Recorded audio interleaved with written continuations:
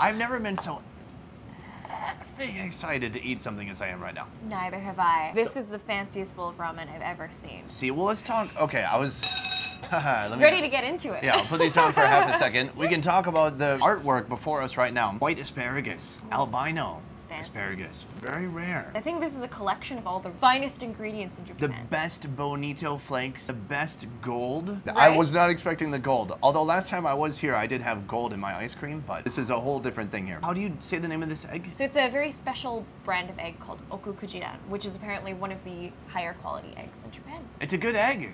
Let's see. Oh, I picked them up again. We've got beautiful wagyu on each side, 2 different cuts. I think we should just jump into it. And we've got our truffle sauce up here too. I think we should start with this. Okay. You should grab your choppy sticks. All right. I'm gonna get this piece right here. Kai, can you try to get this shot? We can get just a piece of this because it's 1, it's got gold. 2, it's got truffle sauce. 3, it's wagyu, and that's enough. That's the best cut right there. I think we just start with straight up beef. So this is a sirloin with gold and truffles.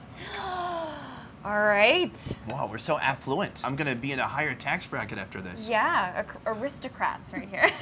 We're joining the 1%, so let's go. Oh my god. Mmm.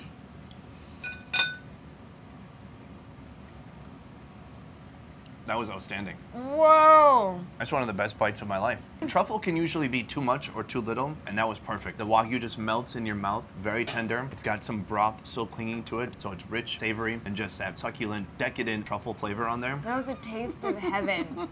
The sauce blending into the meat, and then the truffle sauce, it just brings out the flavor of the wagyu. It's amazing. What do we do with this vegetable? We need to share this. There you go. Thank you.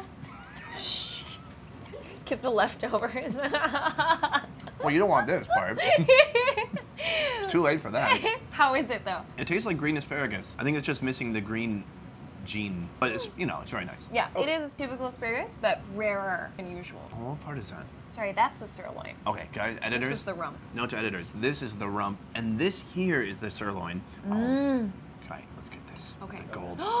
With the gold! Oh. Wow. Have you ever felt so fancy eating Wagyu beef covered in gold? One time, I don't know. One time I... Oh, that looks so good. Never mind. I had a terrible joke. I'm not saying it. Okay. No, one time I took off my underwear, and then I kicked it up with 1 foot, and I caught it in my hand. And this feels like that, like complete fulfillment. Just Do women do that? Guys, every guy does that. I can't say I've ever done that before. I'm But sorry. it's one of those moments. Just feel like you've succeeded in life. Yeah, exactly. Okay, so, but we should mix this with some noodle, right? We should, yeah. We shouldn't just eat the meat, All right, but so- maybe we can take a little bite. Should we take a little nibble? You're a walking paradox. All right, let's try it.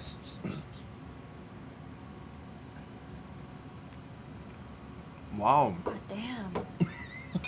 that is remarkably tender. It actually melts in your mouth. It's very melty. I wasn't expecting that. It's very rich, very fatty. I love that as long as you've lived here, you can't get enough of the Wagyu. No, this is amazing. Let's mix it with some noodles. So Yes. it's so rare that they only had enough ingredients to make 1 bowl. So we're sharing, kind of destroy it now. But the ingredients are still the cream of the crop. And This then- is still the fanciest bowl. They're like a thicker noodle too. This isn't your typical kombini ramen. These are some thick, mochi, chewy noodles. Oh, and this very rich broth. Ooh, some gold flakes in it. Oh, so we should add some Yeah, flakes. Okay, these are definitely. top of the line bonito flakes, right from the bonito, and then they just flake it off. It's a dried bonito fish, and they usually use it in a lot of broths and soups in Japan. Gives it a rich umami flavor. We got Wagyu A5 sirloin, the top quality that you can get in Japan, which means in the world. This might be the best bite of ramen that exists anywhere. Very likely. All right, here we go.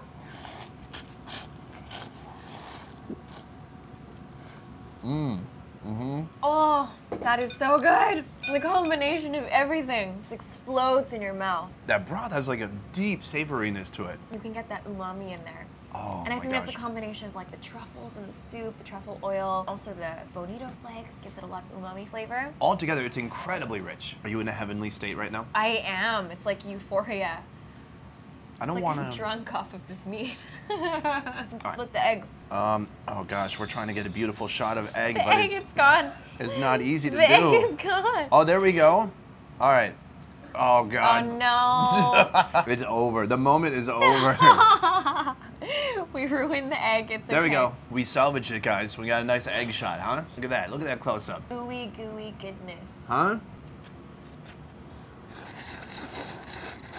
Mmm, that egg is so good. Oh, it's so like creamy and yolky and rich, and it goes so well with the soup. And it just, yeah, it blends with that smoky flavor. Here they have something I've never seen combined with ramen. Kind of a foie gras paste. Yeah, foie gras paste. They said we can actually just kind of mix it into the broth and then even put a little extra on a bite. You're not a fan of foie gras? Not a fan. No, no, no. Yeah, that's fine. But you can makes you knock yourself out. It's hard to be that thoughtful when I'm hungry, but that's good of you.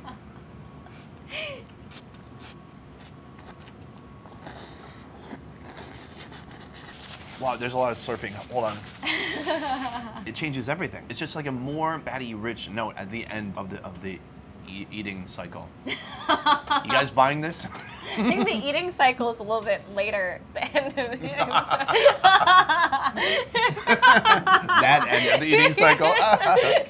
The final thing we're gonna try before we wrap it up is this. We have a unrefined soy sauce. So this is just pre-soy sauce form. And we can mix this into the broth. Yes. And that's the point, okay. Yes, and it gives you another flavor to enjoy in the soup, but just a little. Not the whole thing. I've now mixed that into the broth. So now with the unrefined soy sauce, some noodle, some beef. Here we go.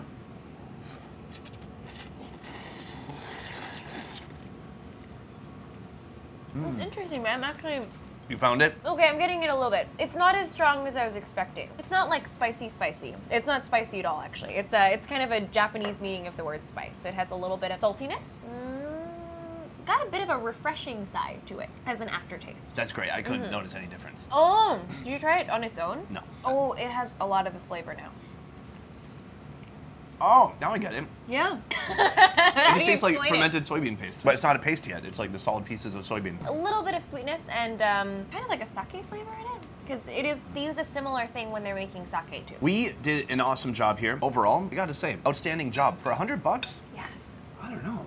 If I wanted to impress somebody, or if I was just hungover, or kind of any situation, I think I might do it. What do you think? Is it a good value for the amount of money you paid? Personally, I think that this was definitely worth $100. Just the quality of the meats, the richness of the soup, and then of course the gold flecks on top, definitely $100. If you guys start coming here and demanding this food, they'll put it on the menu, and maybe we can convince them to put it in the vending machine too. You can press and it'll say 10,000 yen.